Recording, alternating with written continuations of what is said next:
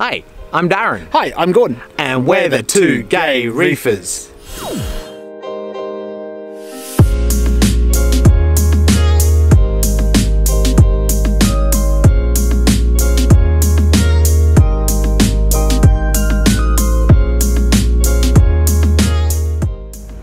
Hey reefers, if you hadn't noticed by our videos that we've been doing recently, we're trying to become better reefers. The whole sump clean out video has been a great success, and the little improvements we're doing has encouraged you guys to do the same. So it's great to see us coming together as a community and sharing ideas. As you can see by these comments here, here, and even over here. So with that in mind, we're going to replace our old filter socks with some new Red Sea filter cups. First in Australia, we're going to put them through their paces. Let's roll the tape. This is a Red Sea solution to get rid of filter socks. So we're getting rid of filter socks because this is like a couple of days worth. At the moment, our tank is needing these replaced about every 3 days. They're increasingly getting dirtier and dirtier and really need replacing soon anyway. So excited to open these. Let's have a look and check it out. So they're a nice tall cup.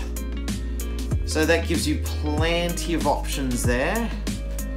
So each cup also comes with a media bag as well, which is really handy. At the moment, I think we're gonna run carbon in both. Having tested our tank on the weekend, our tank is actually looking good. We've got nitrates coming down, phosphates are coming down, our alk's at a good level. Today we're using Red Sea Reef Spec carbon. The carbon is a little bit damaged on the outside. That was because of Bella. She thought it would be something yummy to eat. So she tried it and realized, no, not for me. So let's have a go at this. So we use approximately about 50 grams of carbon in each one. Okay, we have our cups. A bag of carbon in each. This way, hopefully the bag will stay nice and clean, and it'll be the filter wall here that collects everything. So what we're doing is rolling it up into a nice little tight cylinder. Pop it in there like so.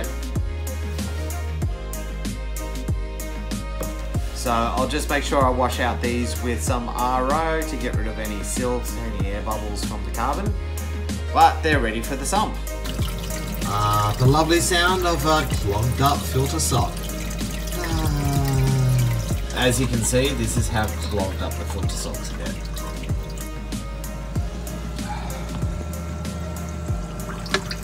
So here we go, they just simply, they fit in perfect. So it fits in there nice and easy, and there we go. So just notice, due to the width of our heater, it gets in the way of putting these cups in. So we're gonna have to work out something here because our heater is currently too long for the sump now. But we'll put our marine pure blocks back in place. Alright guys, so we've had the Red Sea filter cups for about a week now. They went in last Sunday. We're taking them out for the first time to see how clean or maybe dirty they are. Have to move a few bits of stuff in the bottom of the tank first so we can get them out properly, but let's just see how they go. First thought so far is that they've actually been very quiet all week. Hasn't been a lot of extra noise that you normally hear in the tank, so it's definitely helped in that. It looks pretty cruddy, but I guess that's just easy enough just to wash out.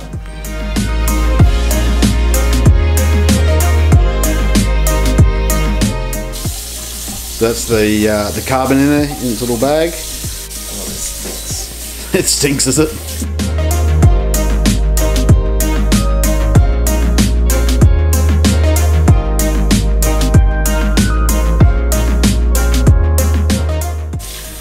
So it doesn't look like they're going to come completely clean.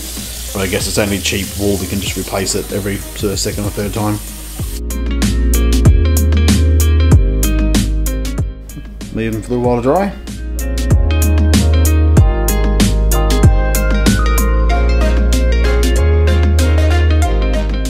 That's it. Simple as that.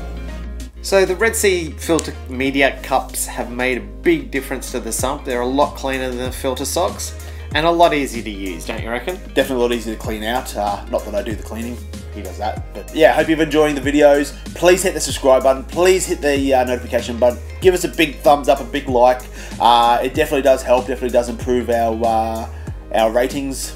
Ratings. Anyway, be excellent to each other and keep it salty, everyone. See you next time. See you guys. Bye.